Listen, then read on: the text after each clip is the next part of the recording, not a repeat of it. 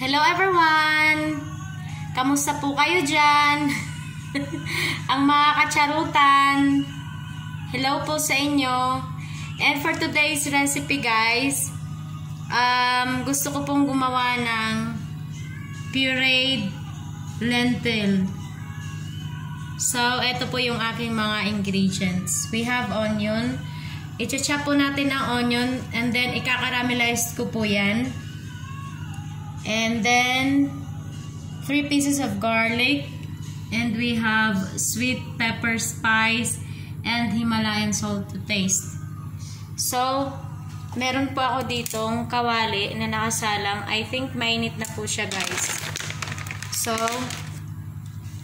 no, not really. At tama lang, habang i-chop ko yung mga onion, ready na nating ilagay sa painit ng kawali. At the same time, mantika. 2 cups lang po ang gagamitin kong lentil. Green lentil po guys ang gagamitin ko. That's it. And then, gayatin po natin ang onion para makaramelize po natin. Ito pong lentil, huhugasan ko po siya and then after i-boil ko po pagkatapos kong mag-caramelize or pag halfway na yung onion luto. So let's start chopping our onion guys. So guys, ayan, ready na po ang ating chopped onion. Ilalagay na po natin sa kawali.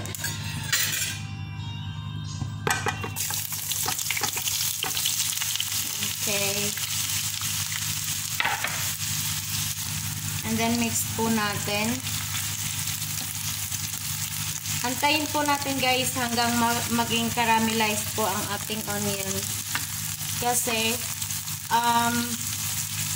mag-iwan lang po ako ng amount, mga 1/8 amount ng caramelized onion pang toppings, at yung the rest ilalagay ko po siya sa papakuluang green lentil. Medyo ma-process po to guys, pero sulit naman kasi masarap. So, let's wait until na mag-caramelize po itong ating onion. So guys, hugasan na po natin ang ating lentils.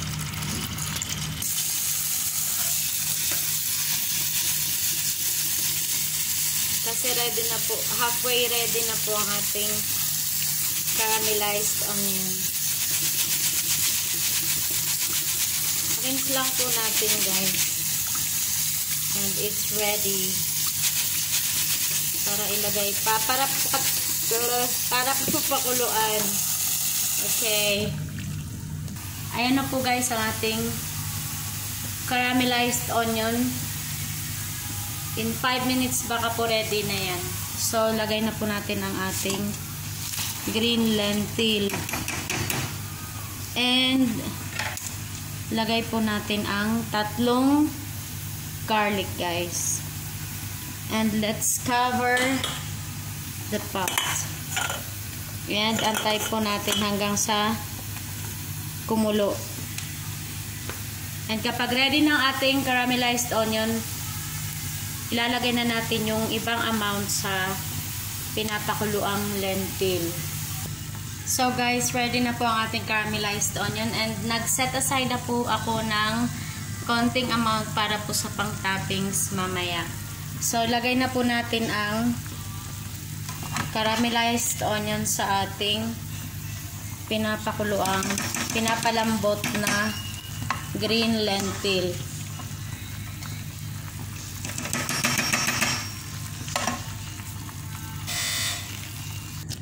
So guys, ayan, nailagay ko na po lahat ng caramelized onion, and dilipat ko po sa medyo malaking kaserola kasi maliit po yung isa.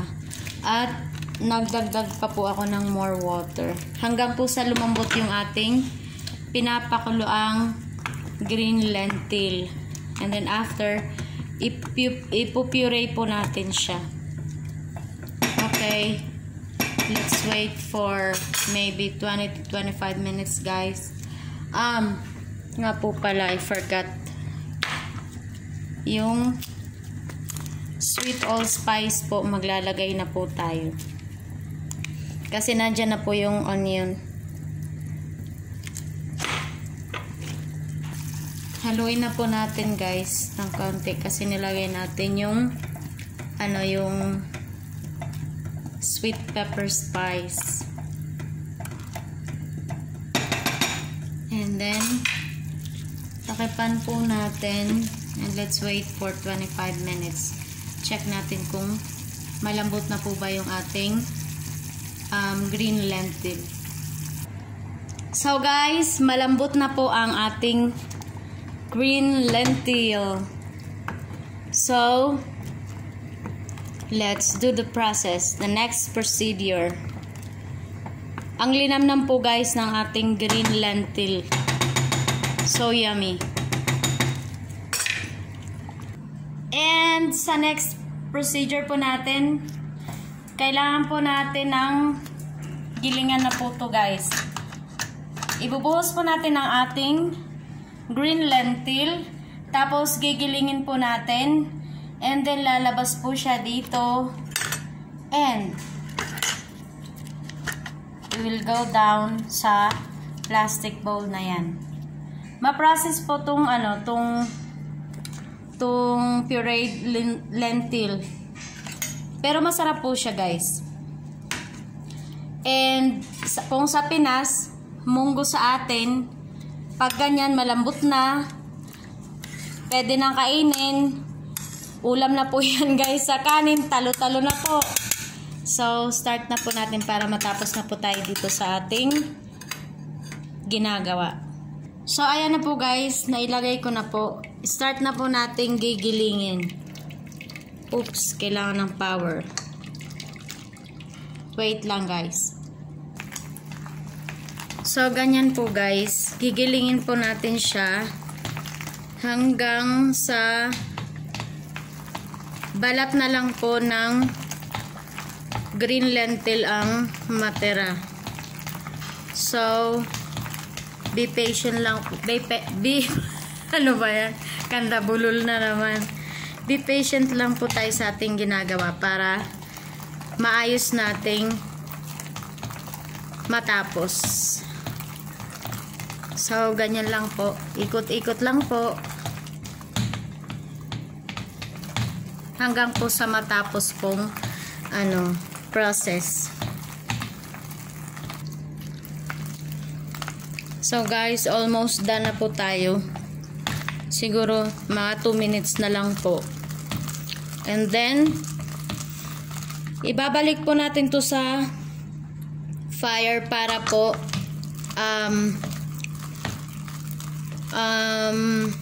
halu-haluin po natin doon para sa consistency po ng thickness na gusto natin. So let's continue after. So guys, we're done. Ayan na po. Yan po siya guys. And then ibabalik po natin sa kaserola.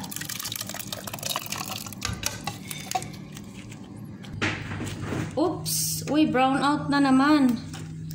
Wait guys. And guys, the power is back. So on na po natin ang apoy. And meron din po tayo doong eto, pine nuts. Pang toppings din po siya guys. Sa ating pureed lentil recipe. Ayan na po siya guys. Antayin lang po natin na mas mas lumabot. Ano ba yan? Ito yung pang toppings natin, ang pine nuts at ang ating caramelized onion. Shake po natin para hindi masunog. And ito naman, antay lang tayo hanggang sa our desired consistency of thickness. And lalagyan ko po siya guys ng konting rice para it helps na mag-thicken yung ganong amount lang po ang ating lentil.